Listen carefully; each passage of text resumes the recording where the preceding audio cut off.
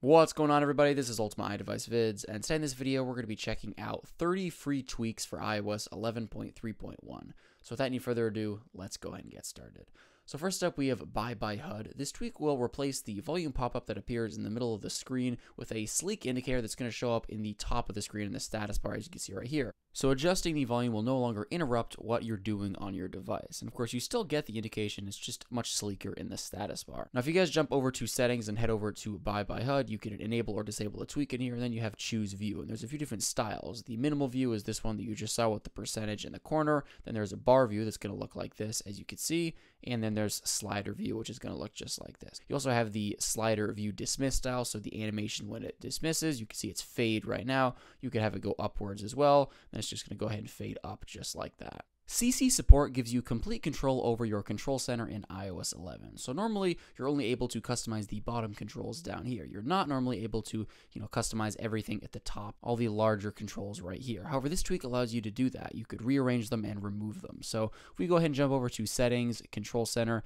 and customize controls, you'll notice that this tweak adds all the things that Apple normally doesn't allow you to control. For example, connectivity, which is the toggle section, media controls, orientation lock, do not disturb, brightness, volume, and screen mirroring. So we can just go ahead and rearrange these options just like this immediately, and as you can see right there, it's going to go ahead and apply just like that. We could, let's just say move down media controls down here as well, and you'll see here, it will apply again. And this is not something we're normally able to do. We could also remove things. For instance, let's just say we wanted to remove the media controls.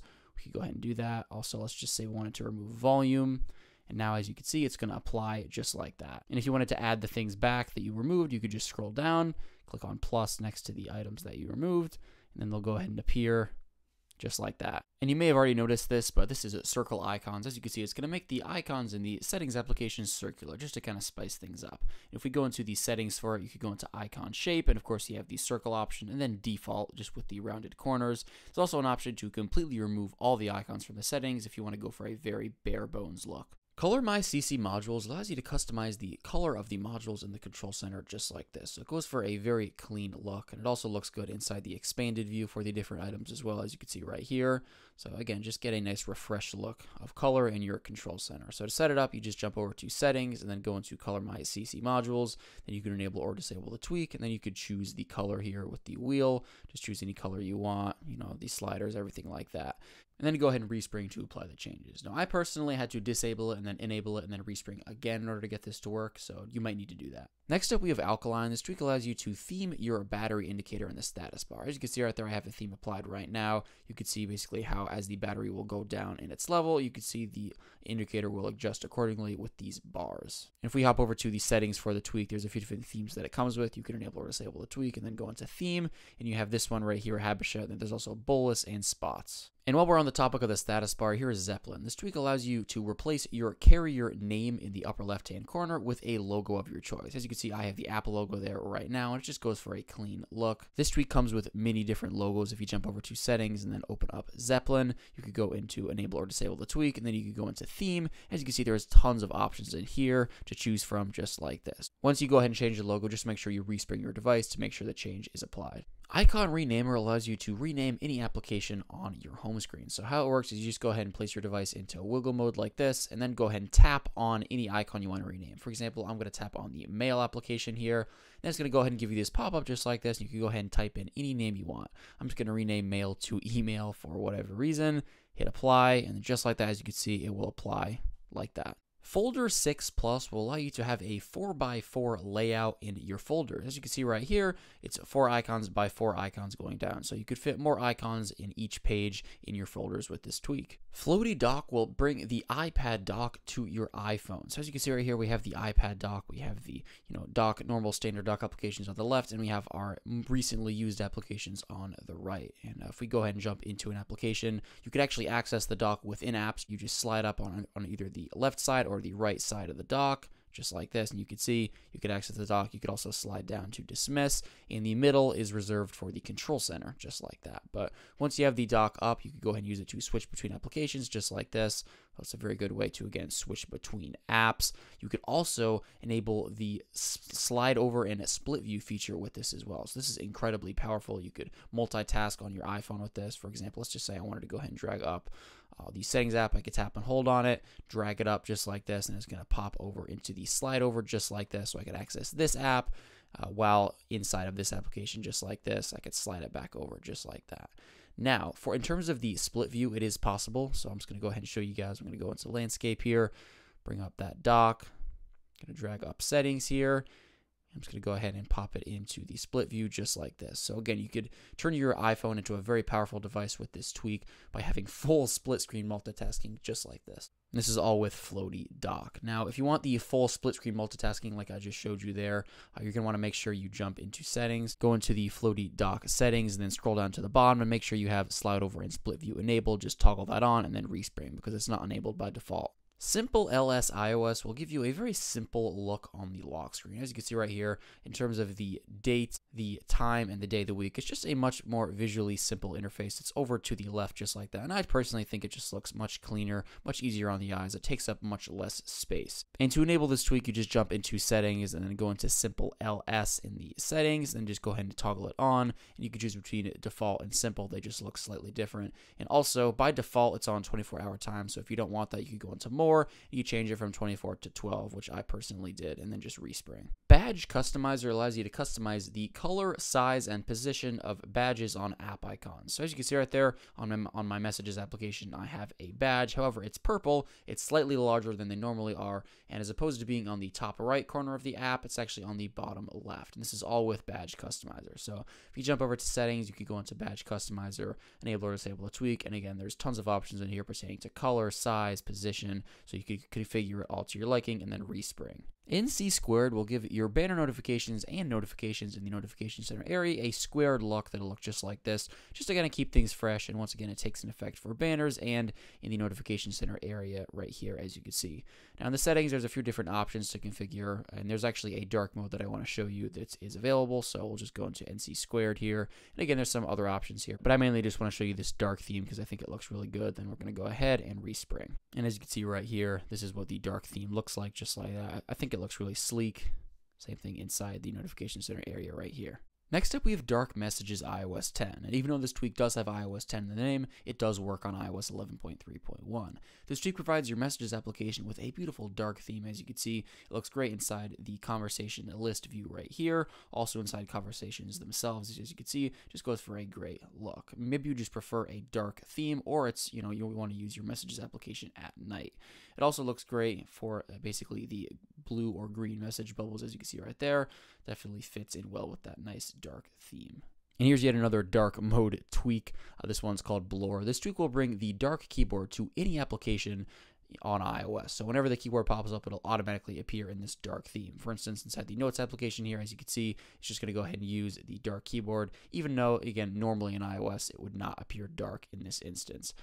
Let's just try out the calendar application. You'll see it'll also appear dark in here, just like this. Next up, we have Cuttlefish. This tweak will change the blur of the screen when you 3D touch on an application to the color of that application's icon. So as you can see right there, when I 3D touch on the App Store, you can see the entire screen has a bluish tint because the App Store icon is blue. If I 3D touch on the iTunes Store, you can see it's going to be a pinkish tint because the icon is pink, and so on. So again, just kind of themes, again, the screen to the color of the app that you 3D touch on. Delete Forever allows you to permanently delete photos with ease. So if I go ahead and jump into the Photos app here, open up a photo, I'm going to go ahead and tap on the trash icon here.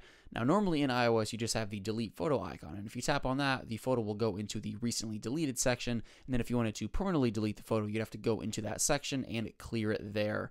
But with this tweak, you get this new option called Permanently Delete Photo, and this allows you to, again, permanently delete the photo. It will just, permanently delete itself, and it won't ever go into the recently deleted album. So I'm just going to go ahead and tap on Permanently Delete Photo.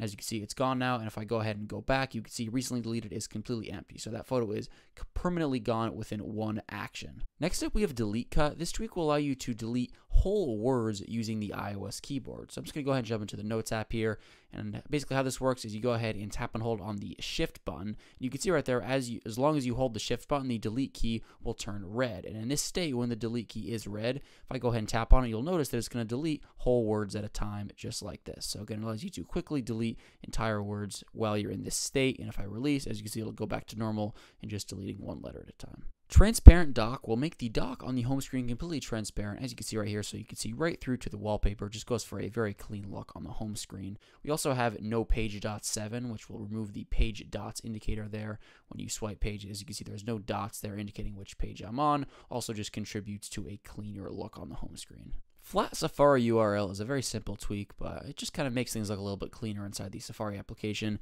Basically, in the address bar at the top, there's normally a little bit of kind of a grayish texture circle up here, and as you can see, that's completely removed now with this tweak, so it just goes for a cleaner look up here. You tap up there, you can see, everything will still highlight as you're normally used to, but just that gray shade is gone. Color My Battery allows you to tell the battery level of your device based on the color of the battery indicator in the status bar. So we're just going to go ahead and jump into settings here. We're going to jump into Color My Battery. And in here you have many options. You can enable or disable the tweak. You could hide the battery percentage.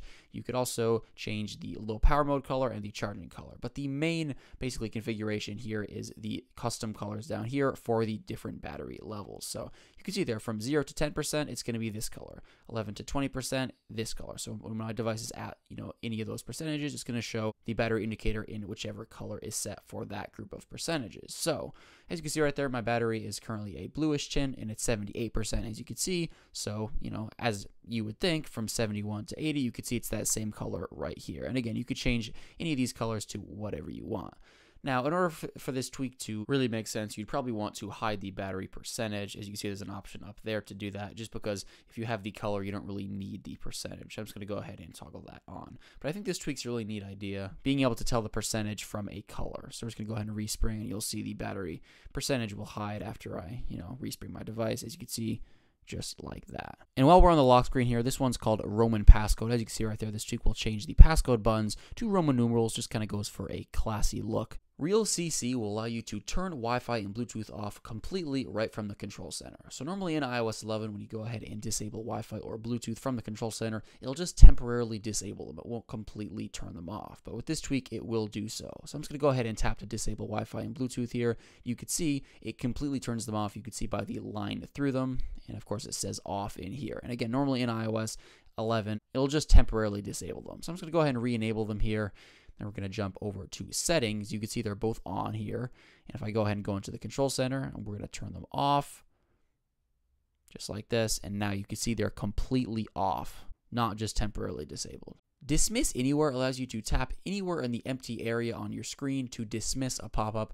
You no longer have to tap on the cancel button. So, for instance, let's say I was going to delete the YouTube application. This is just an instance of a pop-up in iOS. As you can see right here, when I tap on the X, normally there's a cancel button and a delete button. But as you can see with this tweak, it completely hides the cancel button. And if I wanted to basically cancel or dismiss, I would just tap anywhere in the empty area like this, and it'll hide that just like that. So this works for any pop-ups in iOS. That was just one example. For example, let's just say inside the Safari application, if I go ahead and tap and hold on a link in Safari like this, you can see the cancel button is hidden from here as well. And if I wanted to dismiss, I just tap anywhere in the empty area, and it dismisses just like that. So once again, this tweak hides the cancel button and allows you to dismiss any pop-up by tapping in the empty space. Now, the behavior of tapping on the empty space to dismiss a pop-up works in some instances in stock iOS, but this tweak makes it work in all instances, and it will hide the cancel button. Smooth Cursor adds a very nice effect to the cursor in iOS when you're typing text and deleting text. So as you can see right there, when I go ahead and type, you can see the cursor there just glides very elegantly, basically, when I type. So it's a very, very subtle effect, but I just think it adds a nice touch to iOS, and it just kind of smoothens things out a little bit. And once again, you can see it works for typing and for deleting text as well. So if I go ahead and start deleting text, you can see it's also smooth in this instance as well. Quick Power Mode allows you to enable or disable low power mode just by tapping on the battery indicator in the status bar, just like that. So it's that simple. You can see low power mode is enabled, and if I want to disable it, I just tap it again. It's disabled, and as you can see right there, the battery turns back to the normal color. So very easy way to enable and disable low power mode. Easy Swipe allows you to configure different actions to occur when you swipe down on different areas of your home screen. So basically, this tweak splits it up into 3 parts. The middle of the screen is for the spotlight search, which is what happens normally in iOS. The left of the screen is for the notification center area / lock screen, as you can see right there. So you swipe down and it takes you right there just like that. And the right side is for the control center. So again, you could easily access these options just by swiping down on different areas of the home screen. Now, this is actually customizable. You could, change these options around, these three of them. You could swap those three functions to any of those three gestures. If you jump over to settings, then just open up easy swipe, then go into either of these three options. So swipe down on left, center swipe action, and swipe down on right. And if you tap on any of these, you'll get the options here. Once again, the three options: the cover sheet, spotlight, control center, or just do nothing if you want to do that. No More App Bar will hide the iMessage app bar that appears at the bottom of the Messages application when you open up a conversation. So it just, again, completely hides that from showing up, as you can see right here. Hide Settings Search will completely hide the search option from the Settings application. So if I jump into Settings here, you can see at the top there's normally a search option, but this tweak completely removes it just like that. Spot Clear on Close will basically clear any text that appears in the Spotlight search as soon as you go ahead and tap on a result. So I'm just going to go ahead and type in Settings here, and I'm just going to go ahead and tap on the Settings result here to take me to the Settings app. So, I go ahead and tap on a result from search. And now when I go back to search, normally in iOS, that text would still be there. But as you can see with this tweak, Spot Clear on Close, it completely just clears the text as soon as I go ahead and tap on a result. So it just keeps your Spotlight search clean. All right, guys, that pretty much wraps it up for this video. I hope you guys enjoyed it. Thank you so much for watching, and I'll catch you in the next one. Peace out.